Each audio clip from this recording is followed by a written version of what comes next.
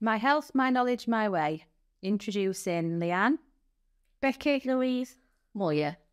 Welcome to the next podcast from the Doncaster Learning Disability Health Action Team for those living in and around the Doncaster area. Today we are going to discuss constipation and if you are having problems going for a poo.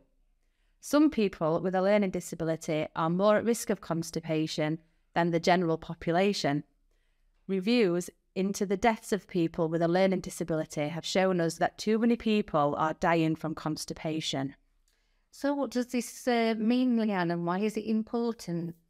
So if you're having problems going for a poo, it can make you really ill and it can be life-threatening. If you have not had a poo for 3 days or more, it is very important to speak to someone. This can be your family, your carer, a doctor or a nurse, and this could save your life. Signs that you may be having problems having a poo can be not feeling very hungry, feeling sick, having tummy ache, your tummy is bloated or bigger than normal, your tummy feels really hard, poo in your knickers or underwear, seeing blood in your poo. Contact your doctor or nurse who will give a prescription for some medications called laxatives. Do not stop taking your medications without talking to the doctor first. If the medications don't appear to be working, again, contact your doctor and explain this. They may try a different medication or a poo softener. So, asking for help can be hard. Talking about poo for some people is a bit embarrassing, but remember, everybody does it. And here are some toilet tips. Try and relax when you're sat on the toilet. This will help your poo to come out and not be as painful.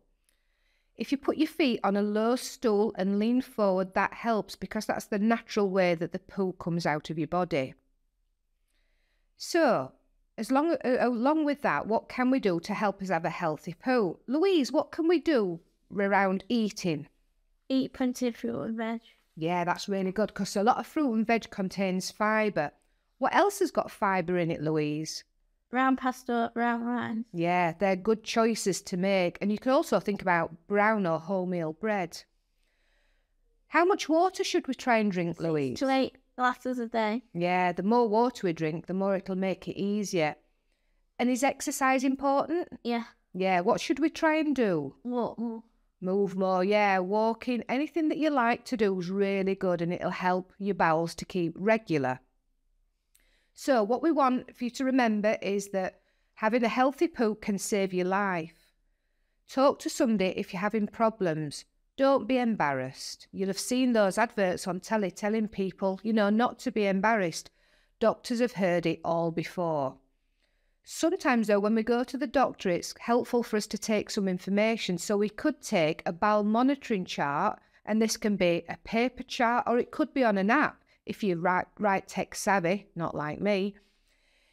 Because this will help you to be sure when you last went for a poo or what changes that have been happening. And you can share this record with your doctor if there are any big changes or that you're worried about anything. Please remember to see the newsletter. We're going to talk about monitoring charts or apps on those newsletters so you'll be able to have a look at those. And remember, if you've not seen the new health passport, we've got the Bristol stool scale, which tells us all about the different types of poos we might have, is in your new health passport, so that helps people to recognise. We're going to talk about the new health passport in a future podcast, so keep listening, won't you? Bye for now. Thanks. Bye.